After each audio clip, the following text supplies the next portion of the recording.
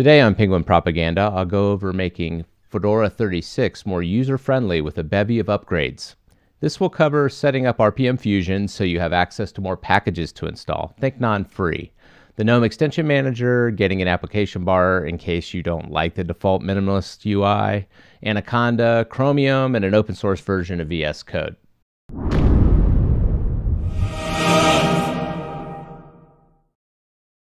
So to start off, we have a base install of Fedora 36. I'll begin by turning on dark mode because nobody wants to look at this bright screen.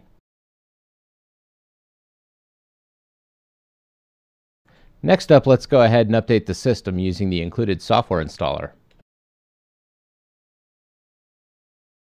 I realize everyone has probably seen a software update before, so this is sped up. Feel free to slow it down if you enjoy progress bars and reboots. Now that this is complete, let's go ahead and get RPMFusion installed. This will merge many commonly used repositories into one install, making it much easier to find the software you're looking for. We'll just open up Firefox and go to rpmfusion.org. From rpmfusion.org, click on Enable RPMFusion on your system. We will want to install both the free and non-free versions. Simply copy the script here and run it in a terminal.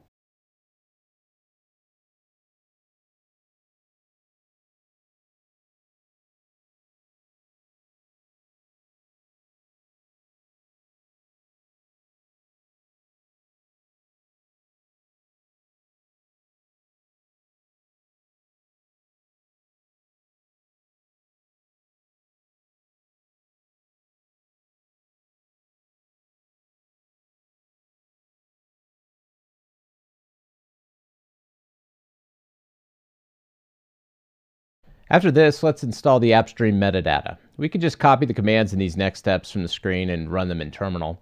In this case, it's sudo dnf groupupdate core.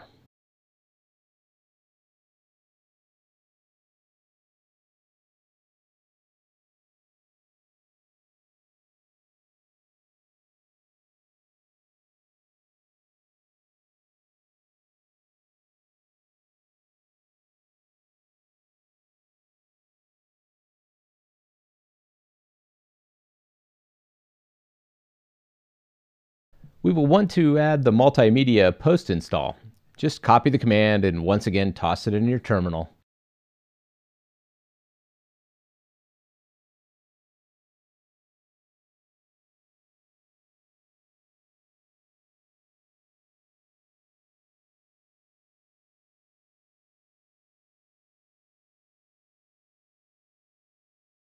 We will also install the sound and video patches, and once again we're just going to copy the code and paste it in our terminal.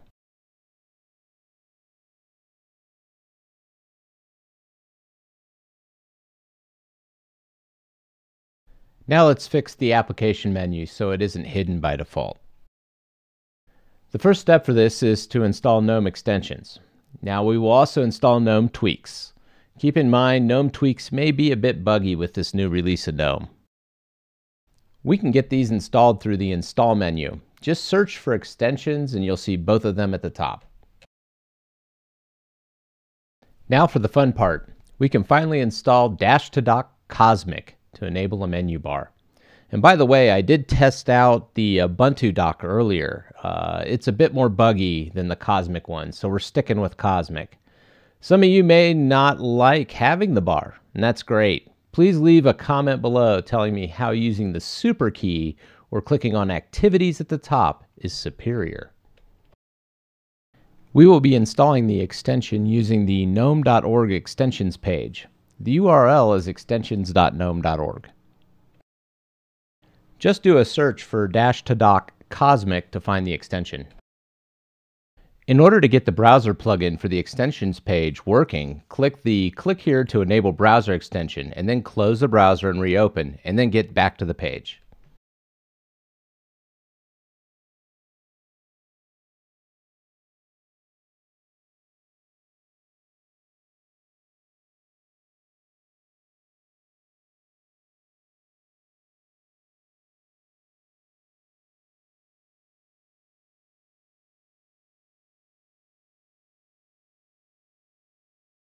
Now you can click the On button in the right corner to install the extension.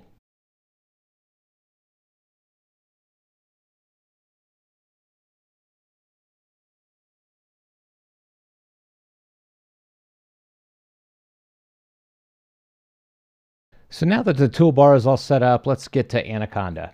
First, let's just head to their website and get to the Linux page.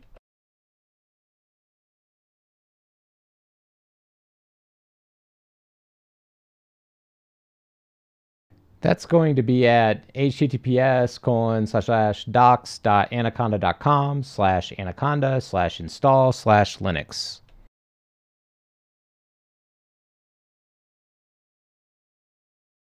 We can use the script here for the Red Hat installer. Just copy the yum code and run it in your terminal.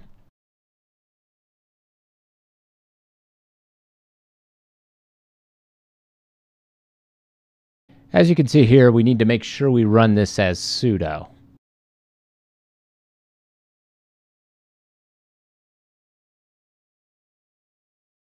After this, we need to get to the download page by clicking on Anaconda Installer for Linux. From the download page, just click on Download to save the script in your Downloads folder.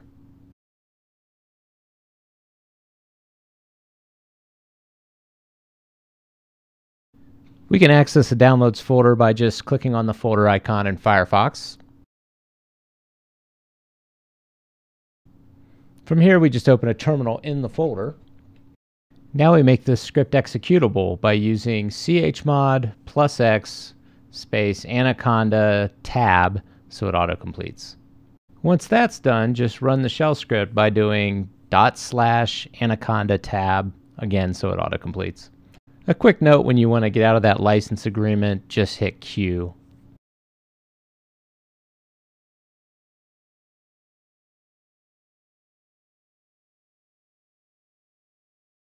You'll need to exit the terminal and reopen before you can launch Anaconda. To launch it through the terminal, just type anaconda-navigator.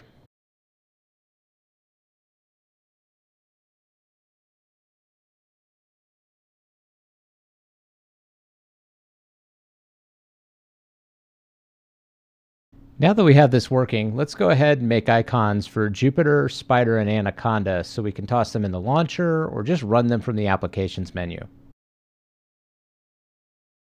There are desktop files provided by the Anaconda install for Jupyter and Spider, but none for Anaconda.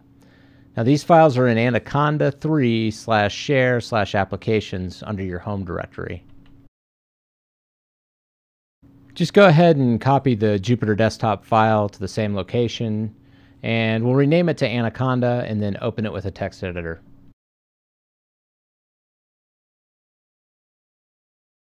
We will change Jupyter Notebook to Anaconda Navigator, run Jupyter Notebook to run Anaconda Navigator, and the exec line to Anaconda-Navigator.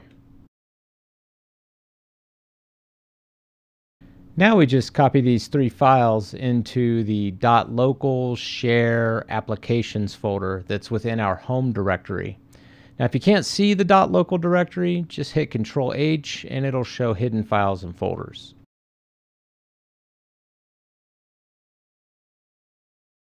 I've noticed that sometimes the icons show up right away, and sometimes you have to log out and log back in for them to show up. So we'll just relog here.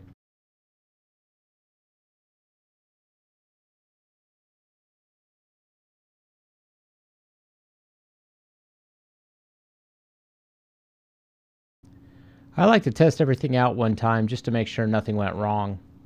As you can see here, all three are launching fine. We've got Anaconda, Jupyter, and Spider, and everything seems to look okay.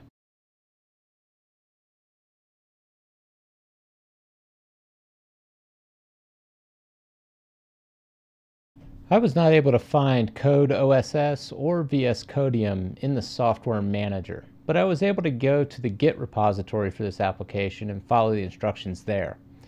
The URL is github.com/VSCodium/VSCodium.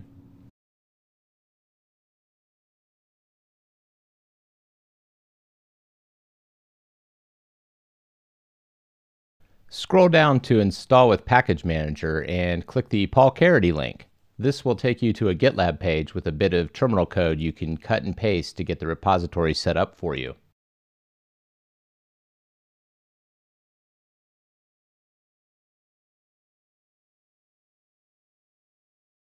After this, you'll be able to do the install app portion, which is dnf install codium zipper and codium.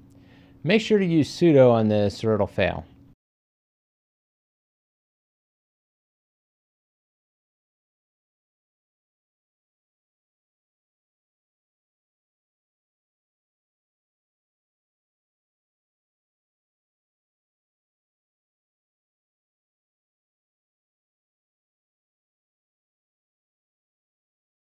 At this point, I decided it would be a good idea to drop a couple of the icons on the launcher, just so I had them for future use. Now, you may want to do this as well. It's up to you. Now that all that stuff is over with, it's time for an easy installation. Let's just get Chromium, because sometimes you just need a Chrome-based browser for apps and testing. And we can do this just from the applications installer. In conclusion, I feel this sort of work to get a system that behaves the way a user would like shouldn't really be necessary. I feel Fedora may be good for the intermediate to advanced user, but a newer person may run into a lot of issues here. I hope I've helped someone work through some of those problems with this video. Shout out to user Linux3D who gave me some tips during my live stream, in particular about RPMFusion. Feel free to leave your tips and tricks for Fedora here and let me know of any things I may have missed that might help others. If you like this video, toss it a like and hit that subscribe button. And if you didn't, well, you know what to do. Thanks for watching.